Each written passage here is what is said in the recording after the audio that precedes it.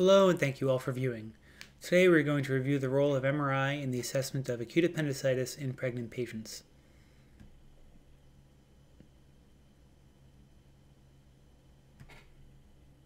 Our learning objectives are to review the role of MRI in evaluation of appendicitis in pregnancy, review MRI protocol recommendations, and review the MRI appearance of a normal and abnormal appendix in pregnant patients. The workup of clinically suspected appendicitis in the emergent setting will vary depending on the tools and modalities available at that time and in that particular facility. MRI abdomen and pelvis is designated as usually appropriate in the subgroup of pregnant women with right lower quadrant pain, fever, and leukocytosis by the ACR appropriateness criteria. Ultrasound is also in the usually appropriate category, and in my experience is typically performed first, as it's generally more readily available in the vast majority of emergency departments and has at least a chance of finding the appendix or some other etiology for the patient's symptoms. The clearest benefit of MRI and ultrasound over CT is the lack of ionizing radiation and the potential risk to the fetus. According to the appropriateness criteria, MRI abdomen and pelvis without IV contrast or ultrasound abdomen is the primary modality for interrogation of the pregnant patient with suspected appendicitis. However, the limitations of ultrasound for appendicitis are clear, and the issue is non-visualization. When ultrasound is available and an abnormal appendix is found, the workup can stop. However, when the appendix is not visualized, which happens commonly, MRI can usually identify the appendix and make the diagnosis. A retrospective study compared appendix visualization with ultrasound versus MRI in pregnancy, and the appendix was only visualized in 7% of ultrasound. The sensitivity and specificity for acute appendicitis on ultrasound was 18% and 99% respectively, basically making it a rule-in modality. The appendix was visualized in 80% of MRI, and the sensitivity and specificity are both much better at 100% and 98% respectively.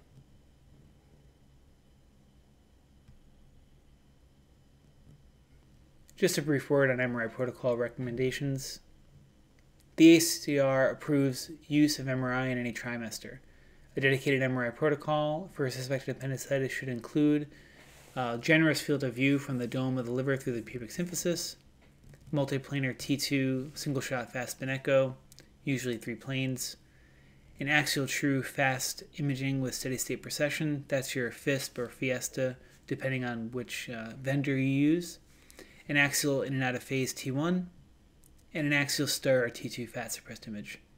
The primary goal is to give you the best chance at finding the appendix, evaluating for any adjacent fluid or stranding, and the field of view and sequences should be general enough to include other possible etiologies for pain in pregnant patients, cholecystitis, gallstones, pyelonephritis, bowel obstruction, ovarian torsion, and degenerating fibroid, for example.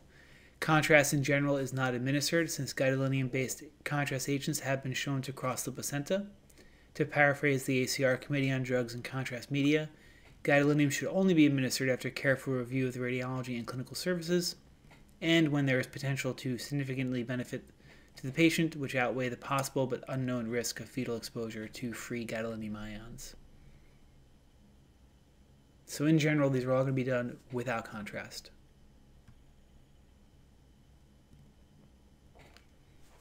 So the MRI findings of a normal appendix follow logically from what we know how it looks like on CT.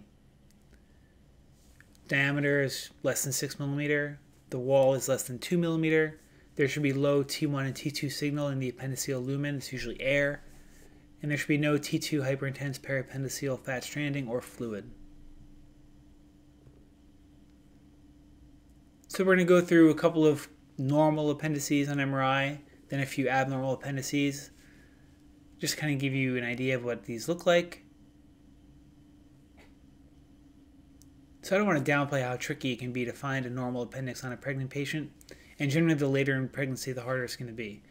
Then there's the issue of doing an MRI study on a patient with acute pain and the associated motion artifact for the patient, fetal motion artifact later on in the pregnancy, and in the teleradiology world, just a variety of imaging protocols and techniques that can be jarring if you're not used to them. So our first example here is a normal appendix in a pregnant patient at 16 weeks gestational age. Here on this T2 axial sequence, we see a normal retrocecal appendix. no adjacent fluid or stranding, low luminal signal,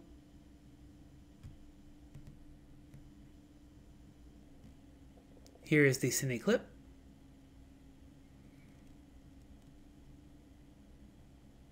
Again, it's our T2 axial, which is generally the workhorse of this type of protocol.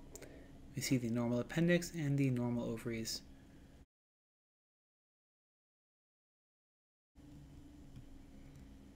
On the coronals, the appendix is barely identifiable and really not without the axials.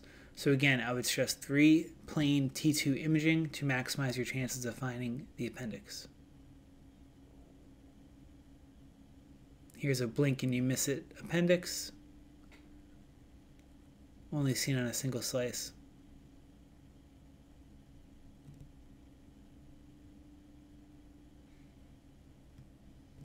Our second case of a normal appendix is later on, 34 weeks gestation. Here we see the appendix, again retrocecal in location, but also much higher, much more superior in the patient, as the appendix and cecum tend to move upward the later on in gestation. Nice thin appendix, and although there's some fluid in the lumen, there's no other adjacent inflammatory change or fluid to suggest appendicitis. Here's the axial T2 cine clip.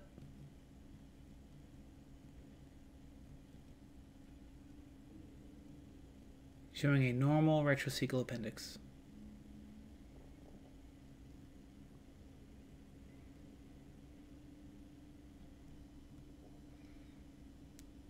Here's the coronal T2 series where you can see how much more superior the appendix is later on in the pregnancy.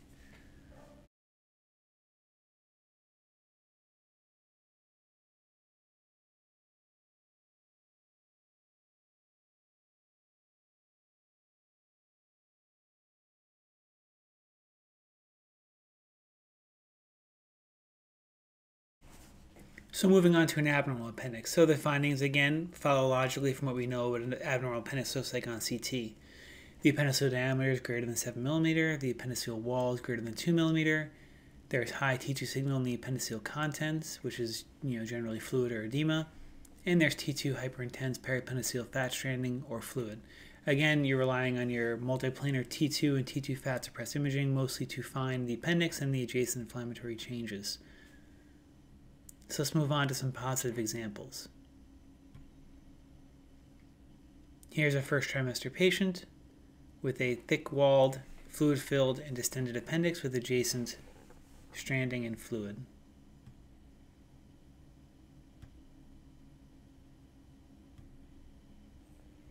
Here's the T2 axial clip showing the thickened retrocecal appendix with adjacent fluid. Just your classic look of acute appendicitis. Here's the T2 axial fat suppressed image, just bringing out that periappendiceal edema. Here's the full fat suppressed T2 clip.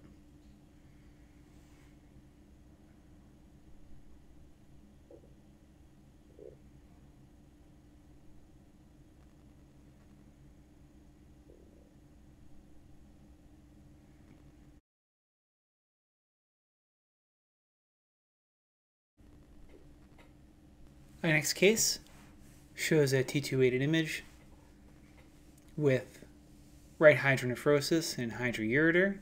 Right there is a big descended ureter, secondary to uterine compression in this late second trimester patient. As we go further down into the right lower quadrant, we see a thickened appendix. Here's the full axial clip.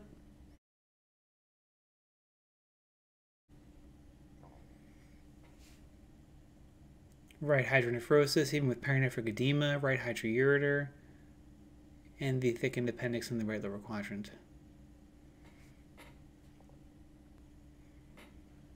On coronals, we again see just how the appendix is deviated superiorly into the sort of right mid-abdomen to right upper quadrant. The extent of the hydronephrosis is also better demonstrated.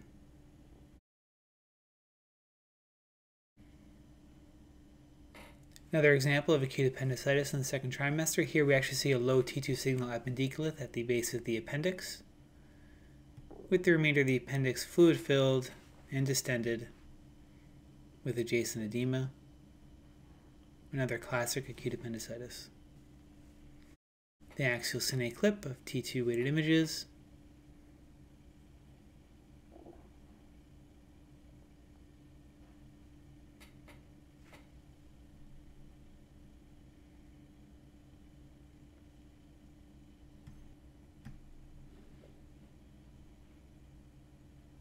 Here's our fat-suppressed T2 weighted image.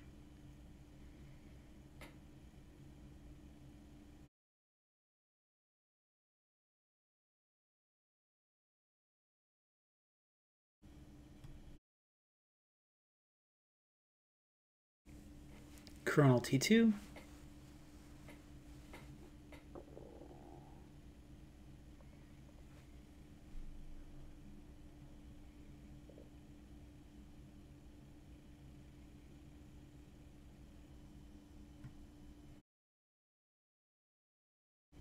Alright, here's our last example of acute appendicitis.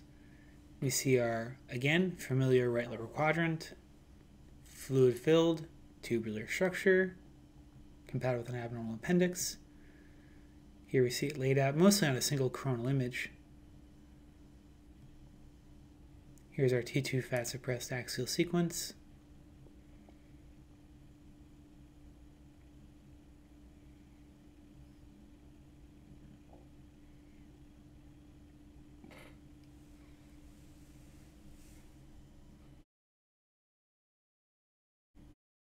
A 2017 paper published in BJR looked at interradiologist agreement and the significance of non-visualization of the appendix. They retrospectively reviewed 233 MRI scans performed for appendicitis in pregnancy and compared interradiologist agreement between two radiologists who were asked to rate them as positive, indeterminate, or negative.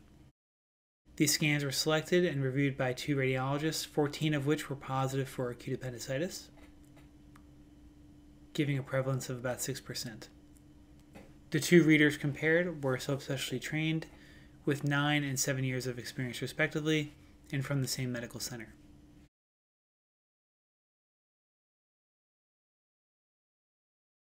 Here is their table for interradiologist agreement.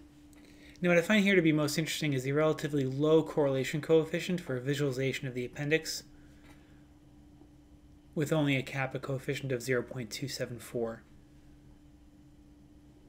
But when all these categories are taken together, the correlation for the final impression is high, with a kappa value of 0.917.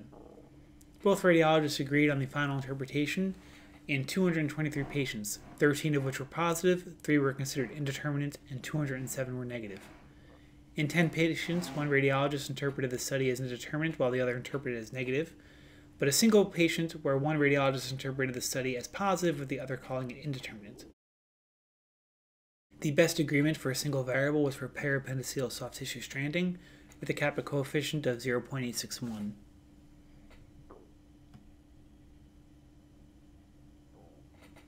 So again, the issue here is non-visualization. In 73 patients, the appendix could not be visualized by either radiologist, 31.3%. Quite high. None of these patients had signs of right lower quadrant inflammation, and all were negative for acute appendicitis. Of the 14 patients interpreted as indeterminate by either radiologist or on the original MRI interpretation, all were negative for acute appendicitis.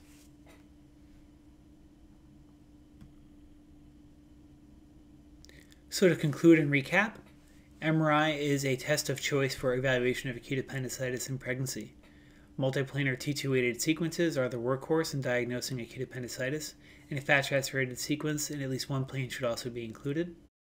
While one may not always visualize the appendix, the presence or absence of secondary findings can increase confidence in diagnosing or excluding acute appendicitis.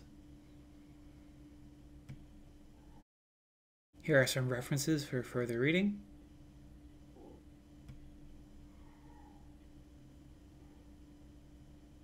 Thanks again for watching.